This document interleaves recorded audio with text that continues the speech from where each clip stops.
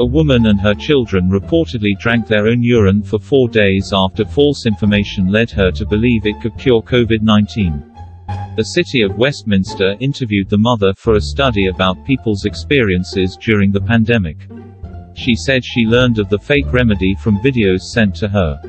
She said she believed that Bill and Melinda Gates will introduce vaccinations and that they would be dangerous for her family.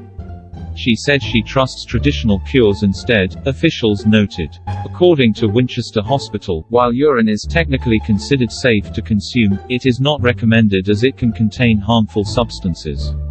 There is currently no cure for COVID-19. However, doctors continue to encourage the public to get vaccinated to help protect themselves from the virus.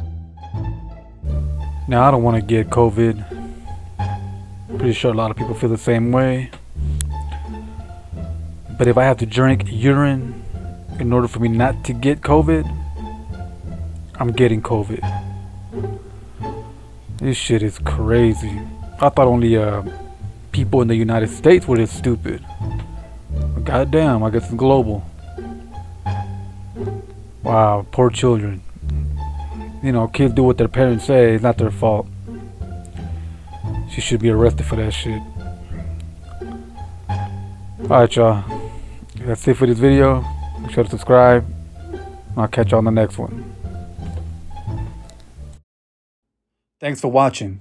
Check out one of my audiobooks, ebooks, paperbacks, or just donate to an app to support this channel. Link down below.